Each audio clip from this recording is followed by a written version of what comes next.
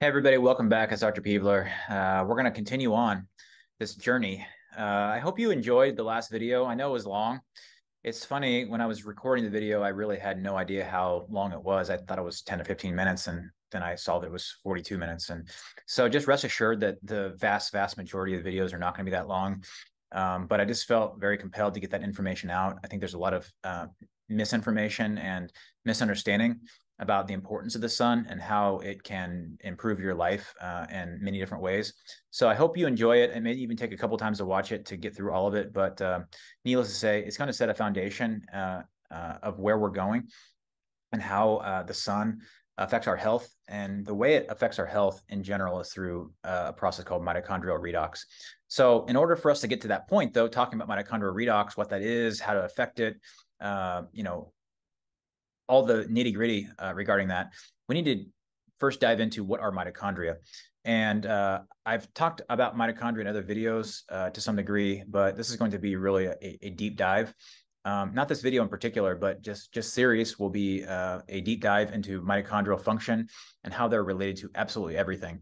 I do also want to say that we're going to be looking at mitochondria, or actually, what I want to say is we're going to be looking at different modalities of healing and treatment, whether it be a supplement, whether it be food, whether it be a diet, whether it be time-restricted eating or fasting, or the way we exercise, you name it. We're going to be looking at it from a mitochondrial lens.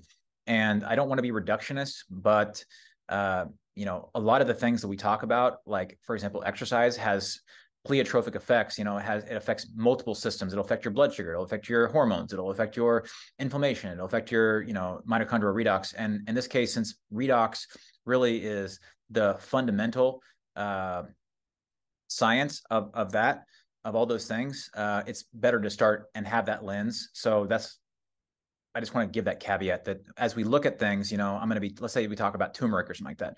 Turmeric has many things that it does outside of redox, but redox is so fundamental, it'll actually affect everything else. And that's kind of how it does it, actually. So we're going to start by looking at a graphical representation of a cell. And this graphical representation is basically supposed to represent a eukaryotic cell, which is an animal, cell. As you can see here, we have an outer membrane. We have a big circle, a purple circle in the middle that represents the nucleus, is where the nucleic acids and DNA are stored. We have this outer kind of blue blobs that represents the endoplasmic reticulum, both rough and smooth, which the rough is surrounded by these little dots in this picture that are called ribosomes. Then we have the Golgi apparatus, which is kind of the greenish blobs. And then, there's several other what we call organelles involved here. But what we're going to be focusing on is the mitochondria, which is the organelle that is represented by the oblong, reddish, orangish organelle. All right, so let's zoom in. Let's go into what a mitochondria looks like close up here. So as you can see on the right, where you actually have names here instead of acronyms, we're going to look at and see that there are two membranes. There's an inner membrane and an outer membrane. There's a space between the inner and outer membrane called the inner membrane space. Then inside of the inner membrane, we have something called the matrix. And then, as you can see, the inner membrane folds, and those folds are called crista, which are exceedingly important to mitochondrial function. So what do mitochondria actually do? I think in general, most people think of mitochondria as the quote unquote power plant of the cell. It makes energy in the form of ATP via the Krebs cycle, which then moves substrates over to the oxidative phosphorylation or the electron transport chain. But as you can see here, there are many things that we figured out that the mitochondria actually do. So in addition to OXPHOS, which is oxidative phosphorylation and energy production, it's also involved in substrate production, such as neurotransmitters, hormones, nucleic acids that form RNA, DNA, as well as lipids and proteins. And then it's also important for homeostasis for the cell. So iron homeostasis, calcium homeostasis, glucose and lactate homeostasis. lipid homeostasis, and then ROS. And that probably should be ROS or RNS, but that is mitochondrial redox, reactive oxygen species and reactive nitrogen species. It's also very important for cellular communication, both within the cell itself by talking to other organelles in the nucleus for gene expression. It's also important for programmed cell death, such as apoptosis. It can also communicate extracellular to other parts of the body to talk to other systems. This is a complicated diagram, but basically what you see here in the middle is the mitochondria, which is the gray kind of oblong oval. And you see that in the middle of the dark gray oval, you have the Krebs cycle, which we'll get into in depth. Basically is where we take proteins, carbohydrates, and fats and turn that into usable substrates for the electron transport chain, aka oxidative phosphorylation. It then makes ATP, which is important for cellular reactions and keeping us alive. But then you can also see, outside of the mitochondria, we have glycolysis, where we take sugars and convert them into pyruvate. Pyruvate's then used in the Krebs cycle inside the mitochondrial matrix. We have the beta oxidation or fatty acid, breakdown. And then we have the pentose phosphate pathway, which is going to be helpful for making the ribose for the backbones of de novo nucleic acid synthesis. I figured it would be very helpful. So, I think as you're going to see during this series, I use a lot of pictures. Pictures, I think, they do say 1,000 words, and I think I could do a better job of trying to explain things based off of pictures. But this is going to be a video. There's going to be actually 2 videos subsequently. One of the videos, I think we can watch the whole video on. It's pretty quick, like less than 2 minutes. And then the other video, I kind of know where I would like to stop. So let's watch the first video, which is going to be just in general, the function of mitochondria. Our body is made up of trillions of cells. They all require energy to function. This energy is created within our cells, in the mitochondria. Here, food is converted into chemical energy called ATP. ATP is released by the mitochondria so cells can use it. Mitochondria consist of 2 membranes, an outer membrane, separating it from the cytosol, and an inner membrane, surrounding the so-called matrix. The area between these membranes is called the intermembrane space. ATP is generated at the inner membrane of mitochondria by an efficient mechanism called oxidative phosphorylation, involving several membrane protein complexes. Nutrients provide high-energy electrons in the form of NADH, which are used by the protein complexes to pump protons from the matrix to the intermembrane space. This continuous pumping creates a proton gradient, where the positively charged protons are attracted to the more negative matrix. When the protons re-enter the matrix through the ATP synthase protein complex, they catalyze the production of ATP. As you can see, pretty short, minute 31. So I think that hopefully helps illustrate some of what we were talking about just previously as a kind of a general overview, kind of where it sits in the overall scheme of things within a cell, in general, like the process of oxidative phosphorylation. And this is another video. This is put on by Harvard several years ago. It's a really neat graphical representation of what we're going to be talking about in the next several slides, kind of in more detail.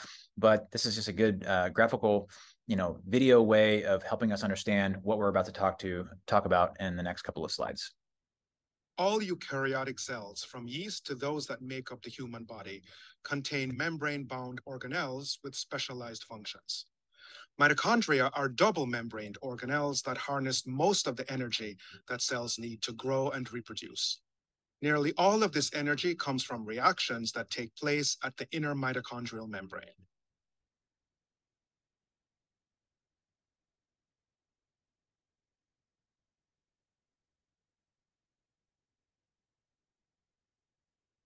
One of the key roles of this membrane is to act as a barrier to positively charged particles called protons, thus allowing a concentration gradient to be maintained where the intermembrane space has far more protons than the matrix. The membrane also contains a large protein complex called the F1F0 ATP synthase, which uses the proton gradient to drive the synthesis of ATP molecules.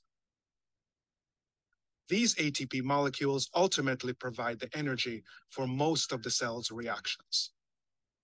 Just as man-made power plants produce electrical energy by using the flow of wind, water, or steam to rotate a turbine, the synthase makes ATP by using proton flow from one side of the inner membrane to the other to rotate protein subunits. If there is no proton gradient, synthase subunits stop rotating, and the cell can quickly become starved of energy and die.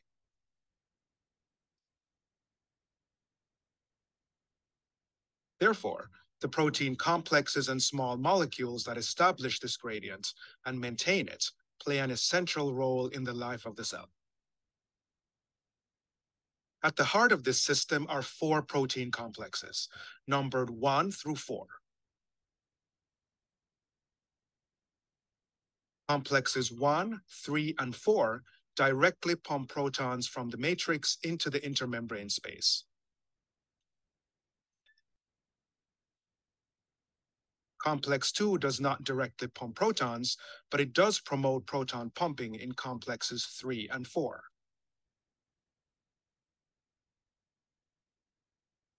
Proton pumping requires energy, and the 4 protein complexes get this energy by transferring electrons through a series of coupled reactions.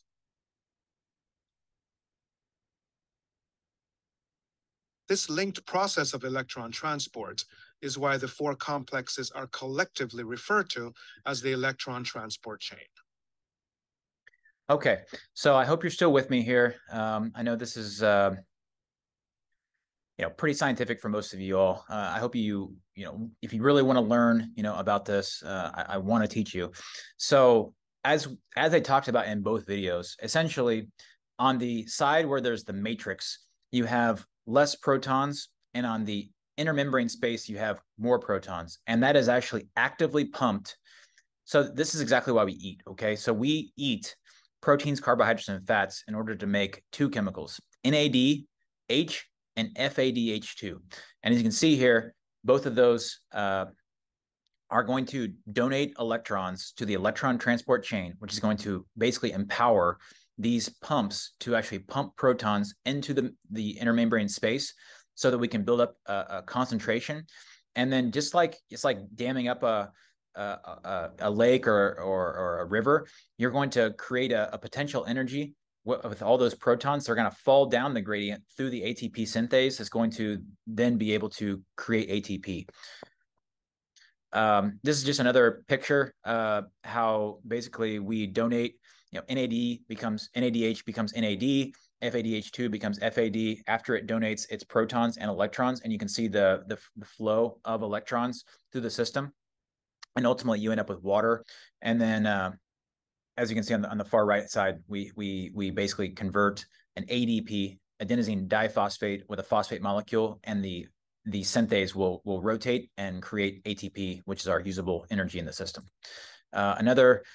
Basically another graphical representation. And before I explain why I put this slide in here, I want to mention that, as you can see in all of these diagrams, even the one from Harvard, all of these proteins, these complex 1, 2, 3, 4, cytochrome C, CoQ, etc., the ATP synthase, they're all very spread apart. And that's when I went through my undergraduate's in biochemistry, and then in medical school we learned a lot of biochemistry.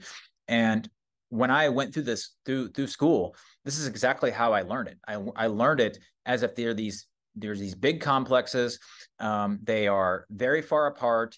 The electrons just kind of magically find the place where they're supposed to find, and we make ATP. Now, the reason I'm showing this particular slide is because you can see under complex 4, you see like a non-smoking sign, or a do not enter sign. Like that means the complex is broken because cyanide has attached itself to complex 4. So for the most part, everybody knows that cyanide kills people.